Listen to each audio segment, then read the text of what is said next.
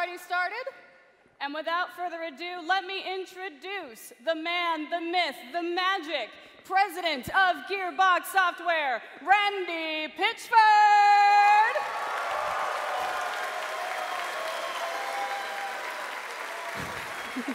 Hey, everybody. How's it going?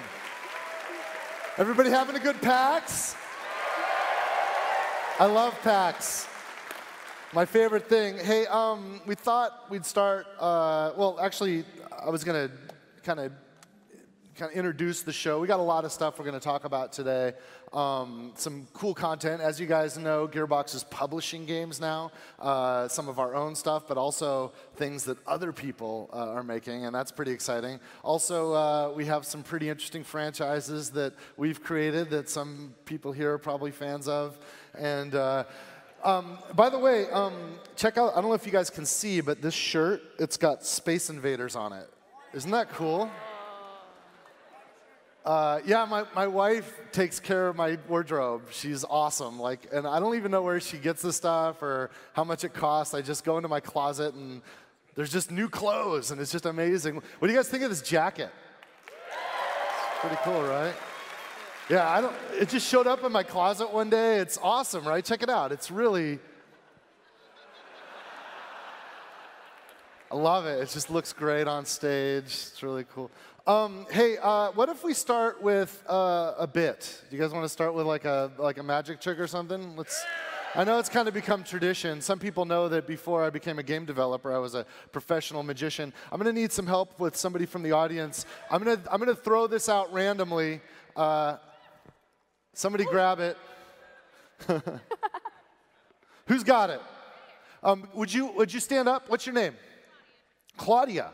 Claudia, I want you to think or to say out loud a number between 0 and 9. Any number. 7. Okay. Pass it to somebody else. Someone that you don't know, that I don't know, someone randomly. What's your name? Who's got it now? What's your name? Who? Say it again. Dake. Okay. What number? 0 to 9. 4. So we got 7, we got 4. Pass it to someone else, someone that you don't know, that I don't know. What's your name? Say again? Brooke. And a number, 0 to 9. 6. Pass it to one more person. Someone else. And by the way, right now we have 7, 4, 6. What's your name? Krista. And I want you, can you stand up? Would you mind standing up, Krista? Imagine we're talking about money. We've got 746, and you're the cents. How many cents? 69 cents. Krista, would you mind joining me up on stage for a minute? Let's give Krista a hand. Let's give her a hand. Okay.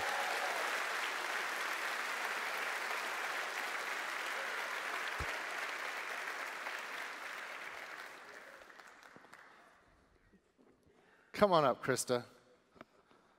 Where are you from? From Portland. From Portland. Does that work? Right on. Now, before we began, I turned around and you guys saw there was a price tag on my back. You have an important job to do. I want you to read out the price of this jacket, okay? Can you see that?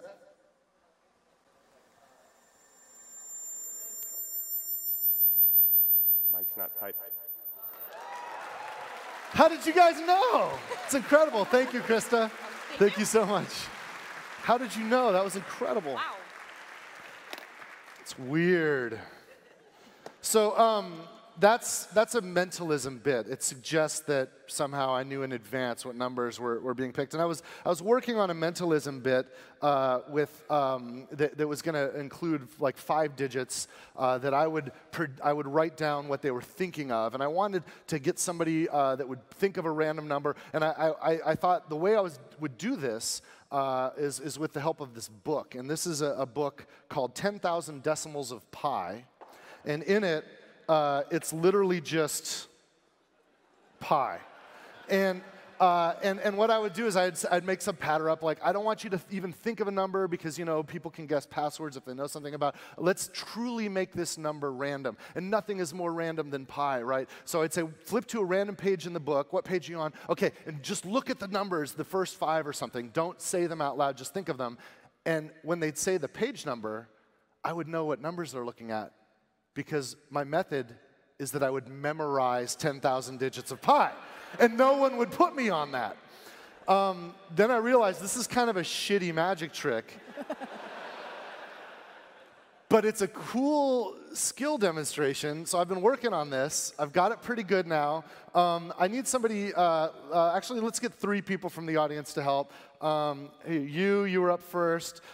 You with the shirt, the Borderlands shirt. Yeah, you, yeah. And let's take this Lilith here. That's an awesome cosplay. You're Lilith, right? Oh, you're a psycho. You just have Lilith's hair. I only saw your head.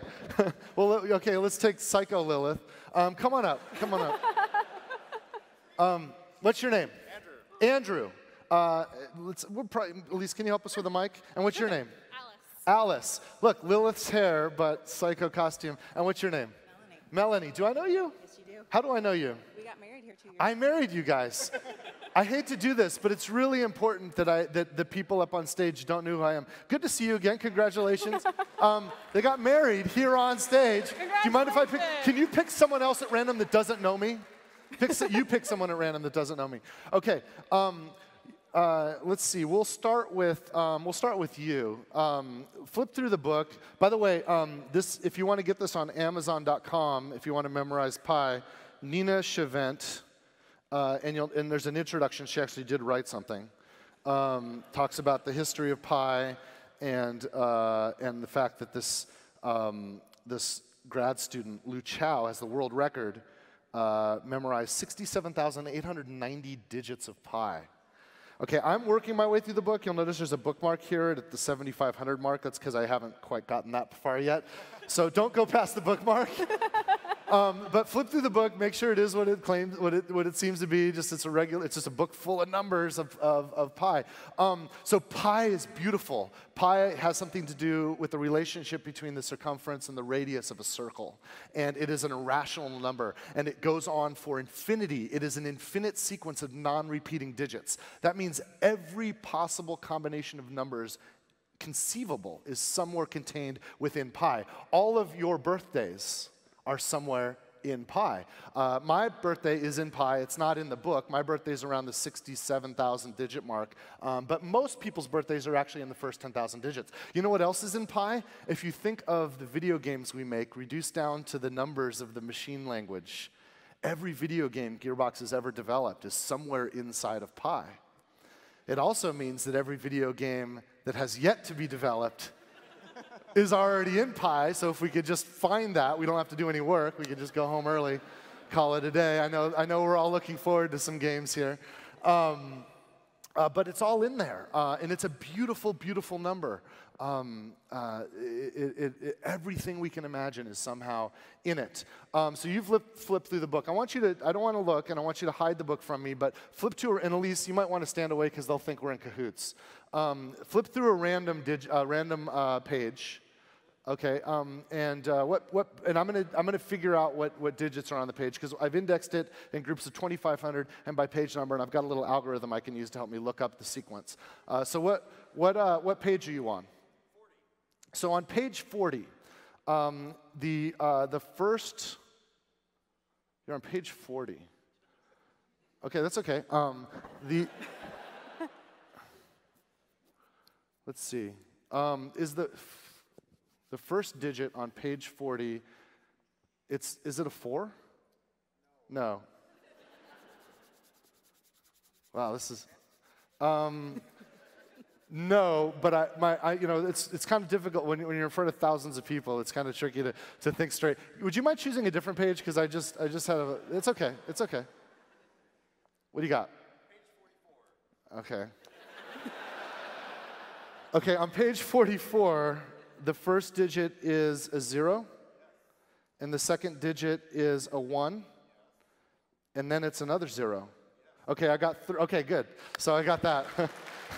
Okay, maybe I memorized the first 3 numbers of every page, except for page 40. Hand the book to the next person. What's your name? Jason.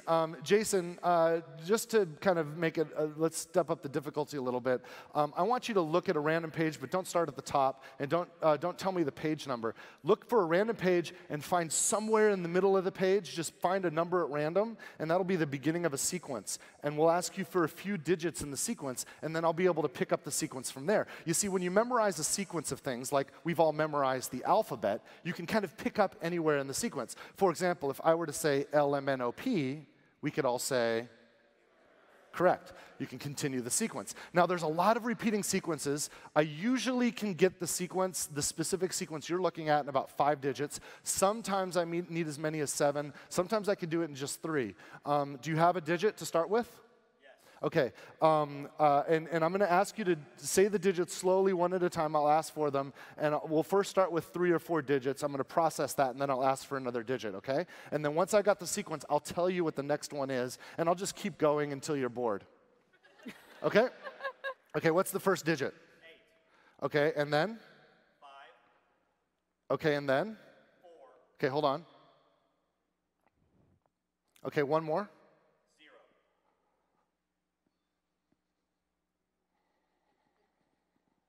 Is the next digit a 9? Nope.